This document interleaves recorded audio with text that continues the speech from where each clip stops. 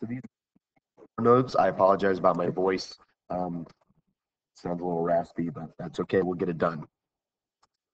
Talking about point slope form and some story problems. So point slope form is this: y minus y1 is equal to m times x minus x1.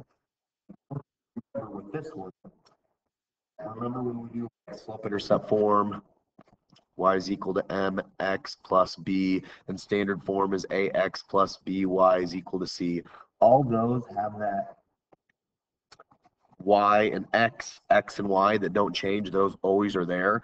That's this y and this x. So some people, when they plug numbers in, they plug them in the wrong spots. That x and y that I just circled, you do not ever plug numbers in for those. Those are always going to be there, just like these other two that we've already done. Plugging things into y, x, and this m is still your slope, just like it was in slope intercept form. So again, not to label your x1 and y1. In a point slope form. So we have y minus y1 is 4 is equal to your slope is 2 over 3 times x minus x is negative 2. Now the only thing I would ask you to do once you got another plugging numbers in is simplify. And when you simplify, what I really mean, if you ever have minus a negative, make sure you put that as a plus. So the best answer for this one, x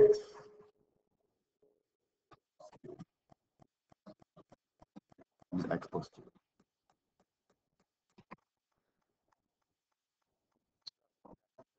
Thing, just putting in point slope form where they give you a point, they give you a slope. This shouldn't be anything crazy. I think you did this in algebra 1, but even if you didn't, it shouldn't be rocket surgery. Every time you put your x value in your x1, your y value, you put your y1, your slope always goes where your m is. The only tricky thing is, again, making sure you remember if you have the minus and negative. And so I only did one of those, but you'll realize that we're going to do, we're going to, almost every problem, we're going to start by plugging numbers in like that. So if you're not quite there yet, we'll get a lot of practice, especially if you do the worksheet like you're supposed to. Difference with this one, but they don't give you the slope and a point, they give you 2 points. So the first thing we have to do is we have to find our slope, because they don't give us that. And your slope, you're using that formula, y2 minus y1 over x2 minus x1. So this is my x1, my y1. This is my x2 and y2. Again, you can interchange those a little bit, but it's just easier for me. Just go ahead and do it in the same order they give it to you. I think that makes things make a little bit more sense.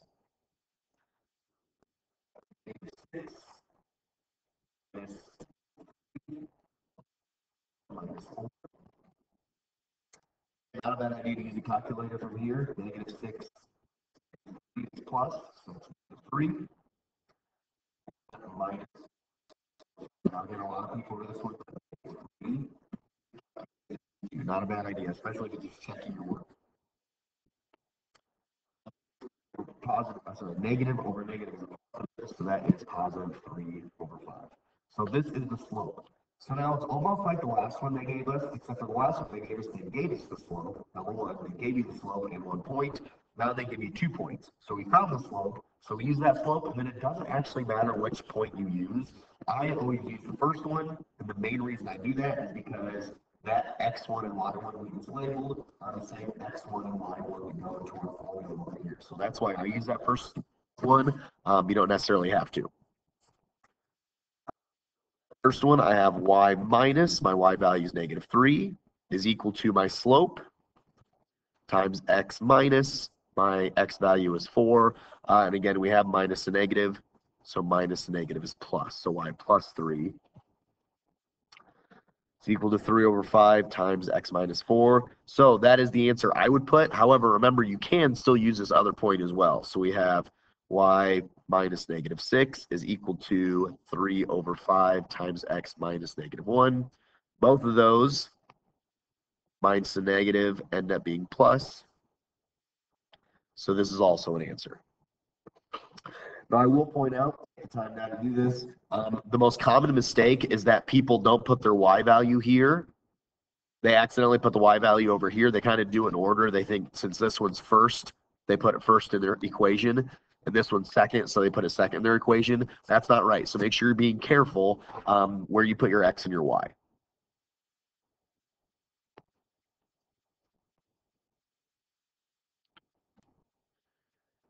So go ahead and do these on your own. Now again, if I were you guys, I would pause the video right here and do these on your own and then hit play so you can watch these. This is one of those things that, again, if you get practice with it, it's not too bad. But if you're just going to copy down what I'm doing the whole time, you're not going to get as good at it. So I highly recommend hit pause, go ahead and do these on your own.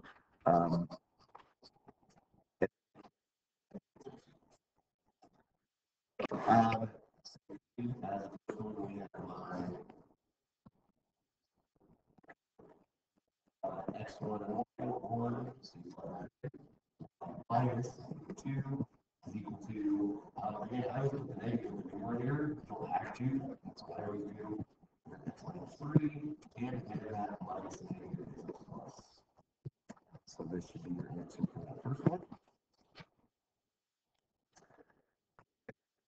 Involved, we have to find the slope, the slope first, y1, x1, x2, y2, negative 5 minus over 2 minus negative 2. Negative 5 minus 1 is negative 6. And again, 2 minus negative 2, a lot of people put 0, but it actually is 4. So use a calculator. You don't even have to do minus or negative, or minus negative is a positive like that. You can just put 2 minus negative 2 in your calculator, it'll give you the right answer.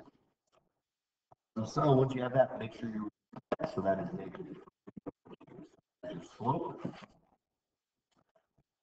First equation, so I have y minus 1 is equal to 3 over 2 times x minus negative 2. And again, minus negative, we need to make sure that is a plus.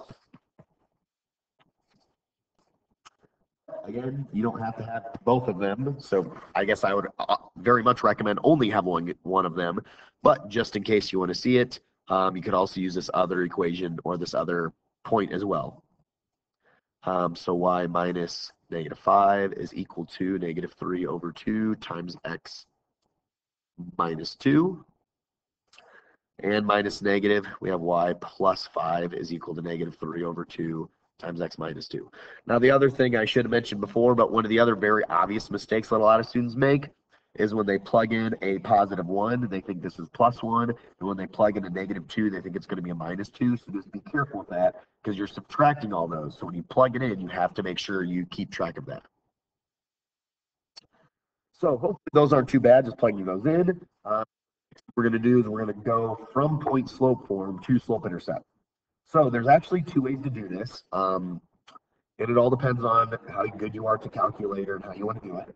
So the first thing I'm going to show you, I'm not going to show you much of this, but you could literally just do this like before, where we took, because we did this before when we'd have something like y minus 3 is equal to 4 times x plus 2.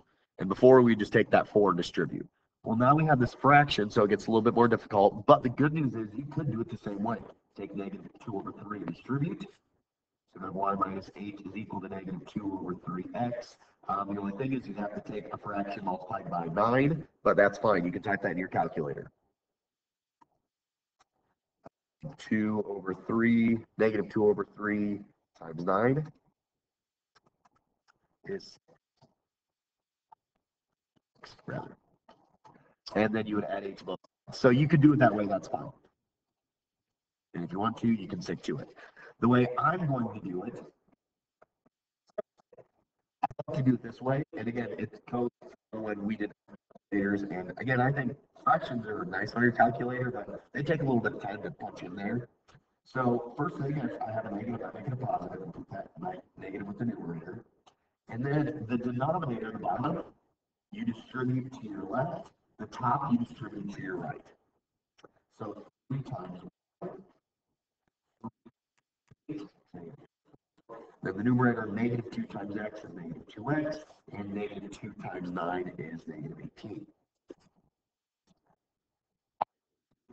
I like it that way. Now, I will be honest, the biggest mistake that a lot of people make is they will take and just they'll take the 3 and the 2 and go to the left.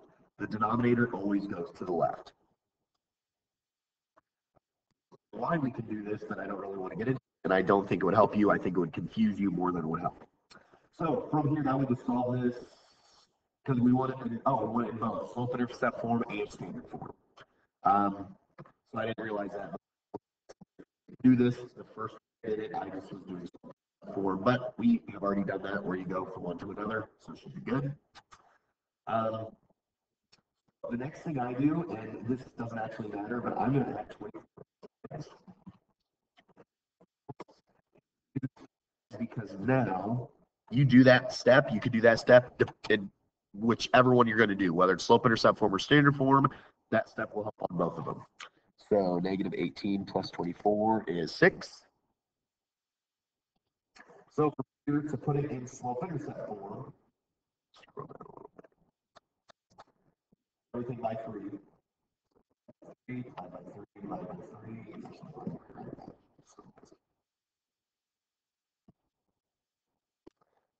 Slope intercept form.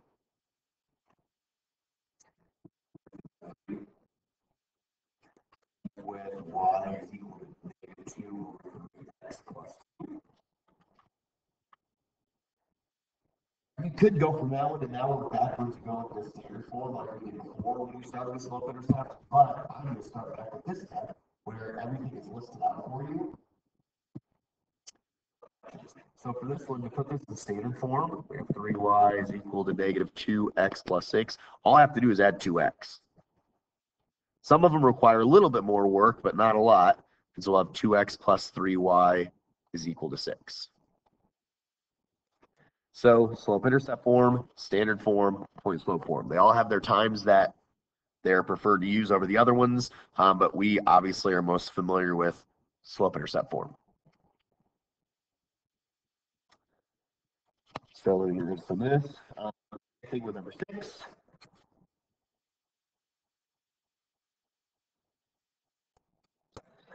Again, if you wanted to, you could just take 3/4 and you could distribute. Once you do that, then you can do the slope intercept form and standard form from there.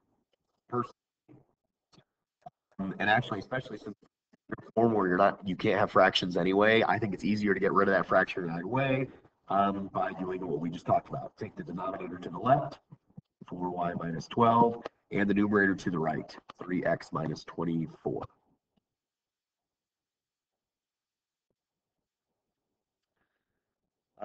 Now again, I'm going to add this 12 first. You don't have to do it. Honestly, if I was putting in slope intercept form, I would probably move the 3 first, but it doesn't make any difference.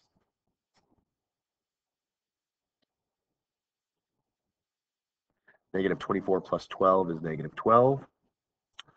Then from here, divide everything by 4 for slope intercept form. Y is equal to 3 over 4x minus 3. And come back to this step and subtract that 3x from both sides. This is probably where I should rewrite it like I did the last one to make it not as sloppy, but that's okay. So we have negative 3x plus 4y is equal to negative 12. Remember, though, we can't have a negative for standard form, so we have to multiply the whole thing by negative 1, which means we have positive 3x minus 4y is equal to positive 12.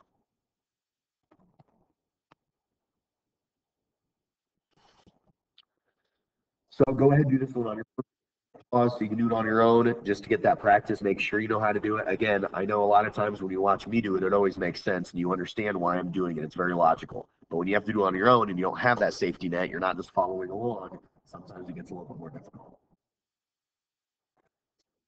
Try to do positive with my number by negative.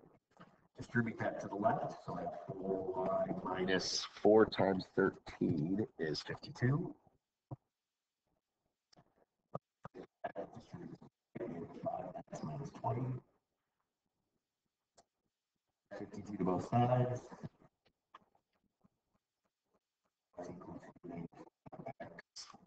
Plus 32, I believe.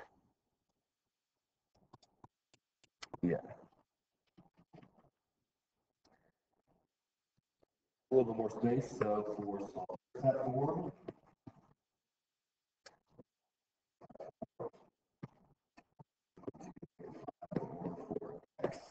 8.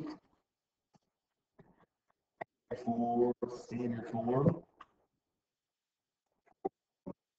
x plus, sorry, y equal to 2. 4 divided by 4, we get y is equal to negative 5 over 4x plus 8.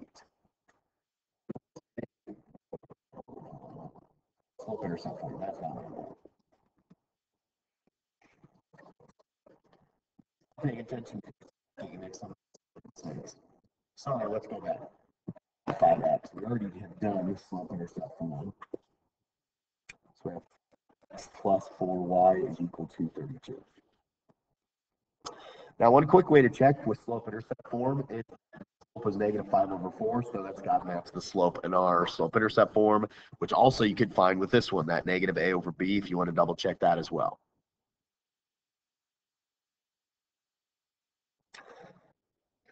So moving on, write this equation in slope intercept form. Oh, sorry, before I start this, I will say most of the time on a test or a quiz, I'm not going to ask you to do both slope intercept form and standard form. It'll be one or the other. So if that's what's confusing you, that it's all kind of bogged down, you can do one or the other is fine. The next one, right? The equation of a line in slope intercept form given the following information. So there's two ways to do this, where you go from a slope through a point or down here. So kind of like what we started with, they might give you the slope or they might give you the information that you have to find the slope. So there are two ways to do this. I'm going to do the way that I like first. Depends. Some people think one way is easier. Some people think the other way is easier. We start off with point slope form. So y minus negative 9 is equal to negative 4 over 7 times x minus 14. Once we have this set up, now we do it just like we were doing. That 7 gets distributed to the left, 7y plus 63 to the right, 4x plus 56. Form, so let's subtract the 73. Equal to negative 4x. 56 minus 63 is negative 7. So y is equal to negative 4 over 7x minus 1. That's the first one. That's the way I like to do it. Now, the other way to do it, and this is one that's more common with teachers, I know for teachers that don't teach point slope form at all. So they don't use point slope form at all, and they use slope intercept form. Now, the key with this one is it might be a little bit quicker, but I think it's harder to wrap your mind around, and I think there's more little places to make mistakes. And the first thing I will say when I do this is that you actually do the slope intercept form twice if you're doing it. So the first time you're doing it, this is your x be set. This is the slope. If we do the y-intercept, we'd be good. So one thing I tell students, somewhere off to the side, write down negative 4 over 7x blank. That's where your y-intercept is going to go. Once we have that, we're golden. And that helps a lot of students if you put that first. We plug this in.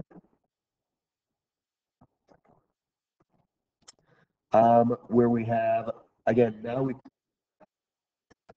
for y is equal to, my slope is negative 4 over 7 times my x is 14 plus b. I don't like it is because now we have to cancel this out. Now, the good news is most of the ones we do will cancel nicely, so that's why a lot of teachers do use this. But I still prefer this method. So the 7 to 14 canceled, just like we did before. 14 divided by 7 is 2. So now we have negative 4 times 2 is negative 8 plus b. So then add 8 to both sides. Plus 8 is negative 1. That is your b, which is your y-intercept. So now we just put that in for our y-intercept, minus 1. Now we use this twice.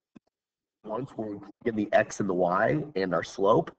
And then the second time you use it is when you plug this in, and that's one of the other things that confuses people. A lot of students can't understand why one time we plug in this x and y, but then the other time for your answer, we don't. So that's why I think that's a little bit confusing. But if you like that method, when you saw that, if you thought, man, I like that way better, let me know. I can do more examples of that, or I can sit down with you and we can do some more. But for the most part, I'm going to stick with that first method.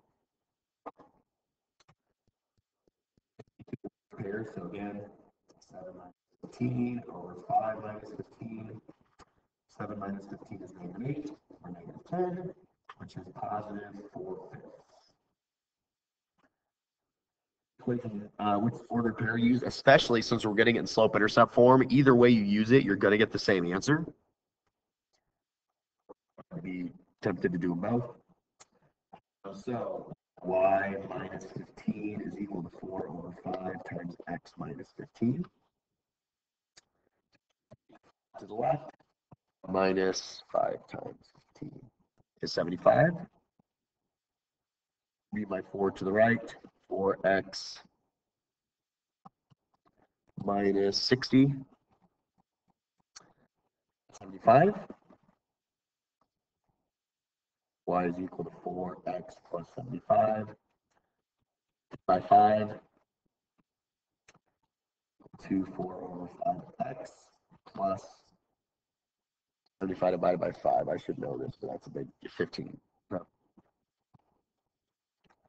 So that is your answer for this one. Now, again, even if you would have used the 7 to the 5, maybe you would have used that because that's smaller than 15, so maybe it would have been easier. Either way you do it should work out in the end. And again, one really quick way to check your work, not necessarily saying you got it right or not, but make sure this slope that we have matches the slope that we got over here, which matches the slope in our answer.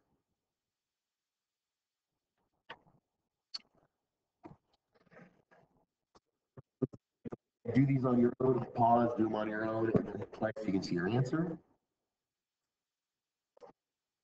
3 over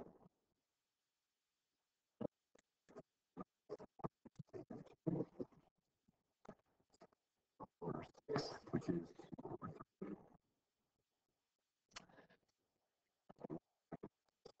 -3 is equal to 2 over 3 times x minus -2. So it's plus. And now we start this. So we take the denominator and we do it. X plus 9, sorry, 3y plus 9 is equal to 2x plus 4. And again, now we're just solving for y. 4 minus 9 is -5. 3. Y is equal to 3x. 3, is that right? All right. We got a fraction for our y-intercept, so wrong, but I can't tell. I think I did. Let me check real quick. Oh, looks good. So this, there's still, I could make a mistake. You guys know me well enough for that, but it doesn't look like there's a mistake. And this is the exact example. I wonder if I put this one on here because doing this one, that second way that I put over here is kind of a nightmare because this one's nice that the fraction cancels out really nicely. But if you end up with a y-intercept that's a fraction, that doesn't cancel out very well. So that's one of the reasons I do like this. Now, just like I said, normally we don't get a fraction, and so I would check my work if I were you, but I'm not asking you to graph it. So if you do get a fraction, it's not like it's any harder than what we did before. We didn't even have a fraction until this very last step. So it might happen, but if it does happen, I would check your work, but I wouldn't panic. I wouldn't assume you got the wrong answer or any of that.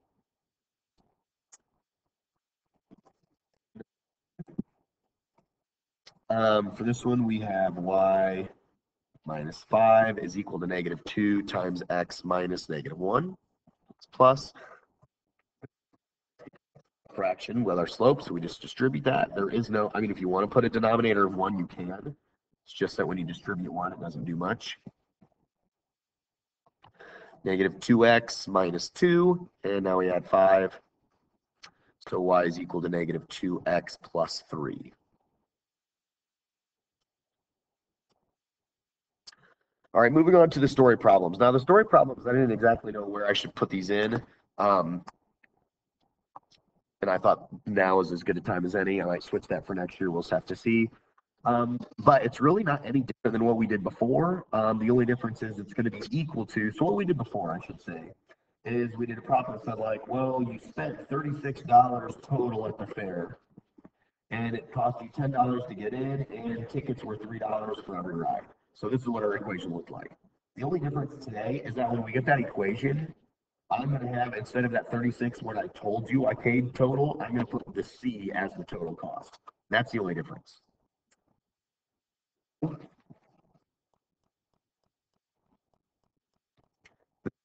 My cell phone bill costs 10 cents per minute plus a $20 fee. And then I say M is minutes, C is cost. We're going to set up an equation. And I said it is very similar to slope intercept form, except for instead of X and Y, we used M and C.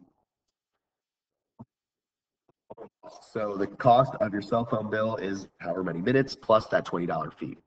Now again, if you see this word per or each or every, you know that's the number that gets multiplied by your variables. So that depends on how many minutes you've talked, and then it's a $20 fee. Now again, the other way to remember it is that $20 fee doesn't matter if you talk for 1 minute or 20 minutes or 100 minutes or whatever, that's still going to be $20. This part of your cost is going to change. If you only talk for 1 minute, it's way cheaper than if you talk for 3 hours. But that's all they're asking for that one. Same thing in this next one, the car rental charges $50 to rent the car plus $7 per mile. Again, we have that per. And again, if they were use the word each or every, that's also a tip off. Again, we have M is the mile and C is the cost. I didn't realize I used the same variable. That's okay. The total cost $50 plus $7 per mile. Again, you could have obviously made it 7M plus 50. Doesn't make any difference. Sorry, I guess that was a UDO problem. So if you have any questions, make sure you're asking. I guess, yeah, email me if you have any questions. We'll start on the next section tomorrow. I will say that's a good one. The next section very much relies on this these notes a lot. We will use these notes, these point slope form, getting point slope form into slope intercept form. We'll use that a lot for the next lesson. Thank you. Have a good day.